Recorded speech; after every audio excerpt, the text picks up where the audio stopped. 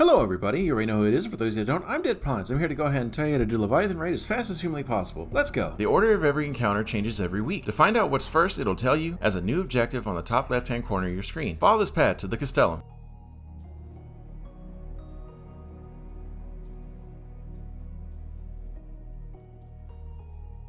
Welcome to the Castellum. This will be your focal point between each encounter. For the first encounter, you'll need to find where the enemies are. Once you've found the enemies, go ahead and clear them out. Once you've cleared them out, you'll need to split your team up into one team of 4, which is ad control, and one team of 2, which are runners. The team of 4 is going to defend this area from enemies such as Cabal and Liberators. These Liberators are trying to steal back the banners that your runners bring to your plate. All you need to do is just simply take care of them. And every once in a while, a Scion will spawn with a shield around it. You'll know when this happens. A message will pop up on the bottom left hand corner of your screen saying that a counselor has appeared in the area. All you need to do is look around, step inside the Scion's shield, and kill it. If you don't, the Scion will put a shield around the Liberators. This will make them immune to all damage. Now runners, once you've stepped on your central plate, symbols will appear. They'll be either dog, cup, axes, or sun. What you'll need to do is go to these areas and kill all the ads there. Pick up a banner and bring it back to your central plate. Here's a map of the arena.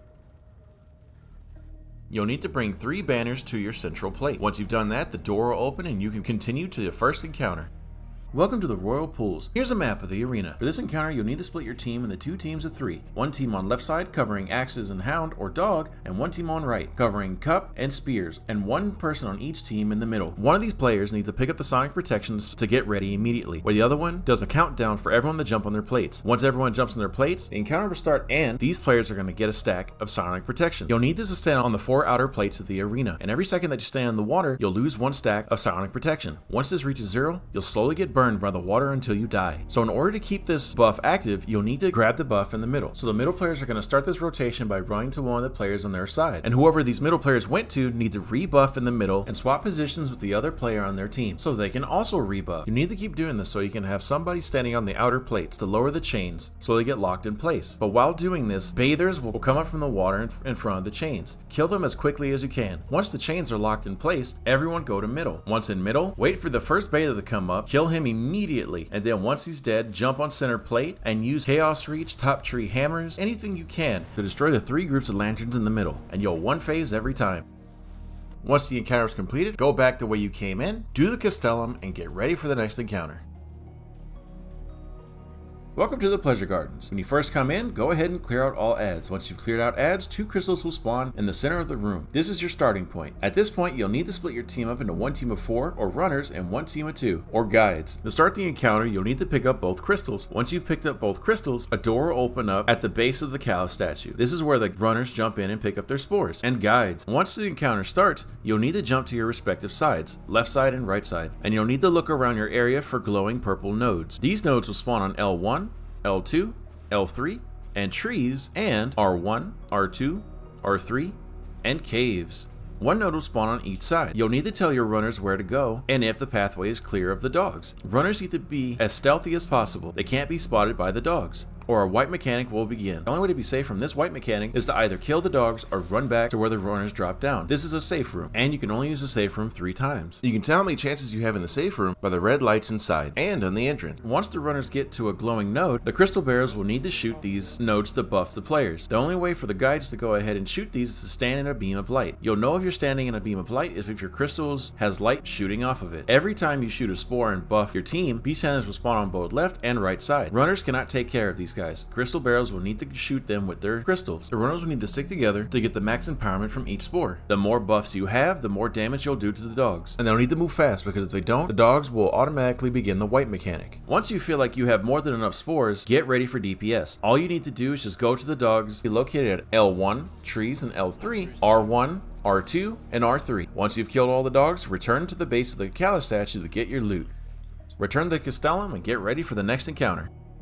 Welcome to the Gauntlet. There's many ways to do this encounter, but I'm going to teach you one. For this encounter, you'll need to split your team into 2 teams of 3, and on each team, you'll need 1 runner, 1 person on plate, and 1 person on ground. To start this encounter, you'll need to step on all the plates. Once all the plates have been stepped on, ads will start pouring in from both the left and right side doors on each symbol. Once you've cleared all ads, orbs will spawn on both dog and cups. These are where your teams are going to be. Wherever the runners are need to pick these up as fast as possible. If you don't, the team will wipe. Once the runners pick these up, you'll be teleported to the Gauntlet. Every quarter of the track, the runner will be blocked. You'll need your plate person to be on the plate so the runner can see the holes light up. One of these holes is going to be red. The runner will call out row that this red light is on, either it be top, middle, or bottom. And on each wall there are arrows. The arrows correspond to top, middle, and bottom on the runner's side. What the plate and ground players need to do is shoot the opposite ones that the runners call. So if the runner calls out top, you'll need to shoot middle and bottom. Do this successfully, the runner will run through the red light circle and pick up an orb to reset the bomb that they have in their hand. Every time the runner makes it through a wall, a sign will spawn for the plate and ground players. Kill the sign as fast as you can, or it'll summon a purple floating scion. This scion will wipe the team if not killed immediately. Every time you kill a scion, plate and ground players will need to rotate with the runner clockwise and repeat the same process. You'll do this until the runner reaches the finish line. Once the runner reaches the finish line, they'll dunk their orb in the middle. You'll have 3 rounds of this. After the 3rd round, everyone will need to go to the middle and pick up an orb. Now everyone runs the gauntlet. The teams will need to alternate who picks up what orb from which wall until you get to the finish line, and once you hit the finish line, dunk the orb in the middle and you're done with the encounter. And return to the Castellum the way you came and get ready for the final encounter. Welcome to Emperor Callus's Royal Chambers. For this encounter, you'll need to split your team into 2 teams of 3. 1 team in Void Room and 1 team in Throne Room. Start this encounter, shoot the cup out of Callus's hand. Once that happens, ads will start pouring into the room. Go ahead and clear them out. Once you've cleared them out, everyone will get teleported to the Void Room. The people who are going back to Throne Room need to jump into the orbs in left, middle, and right. There's 1 orb per person. Once that happens, Callus will begin to pull in the people in Void Room. People in Void Room need to be behind a barrier the whole time. Avoid ramps and holes in the floor. People in Void Room will see symbols on Callus's head. You'll need to call these symbols out 1 person at a time. Usually call them from whoever's on the left side to the right side. The people in Throne Room will have 4 scions. These scions will have a symbol right above them. The people in Throne Room need to listen to these callouts and punch whatever they don't call. When the Throne team kills a scion not called out, this will progress the Void team up a barrier. Void team also needs to look out for floating scions and scions on the ground. Kill everything as fast as possible. If not, the floating scions will wipe the team, and the scions on the ground will throw you into the air. This will allow Callus to pull you in and kill you. Do this 3 to 4 times until the Void team gets to the end. Once the Void team gets to the end, Callus will begin to shoot skulls at you. Destroy as many of these skulls as you can. The more skulls means more damage on Callus. During this time, people in Throne Room will need to break Callus's shield, but don't break it too quickly, because as soon as you break it, Callus will begin DPS phase, and if you don't have enough skulls, you won't be doing a whole lot of damage to Callus. But also don't let Callus have his shield up for too long. If it's up for too long, he'll wipe the team. Once Callus's shields are broken, Void team will have orbs in front of them. Jump in the orbs to return to the Throne Room. Once everyone's in the Throne Room, you can start on one of the 4 symbols and go either clockwise or counterclockwise from that starting symbol. You'll need to stay on these plates to do damage to Callus. You have roughly 10 seconds per plate to do as much damage to Callus. During this time, Callus will be shooting at you. Use Well of Radiance or dodge these attacks while also doing damage. If you don't want to face Callus, you'll have to rinse and repeat. And every time you do this, Void Room will have less and less floor to work with. Once you do enough damage to Callus, he'll be in his final stand. Just continue to shoot him to break his shields. Once you've beaten Callus, an elevator will lower in the center of the room. Go down and collect your loot. If you somehow vibe with these kind of guides, please leave a like.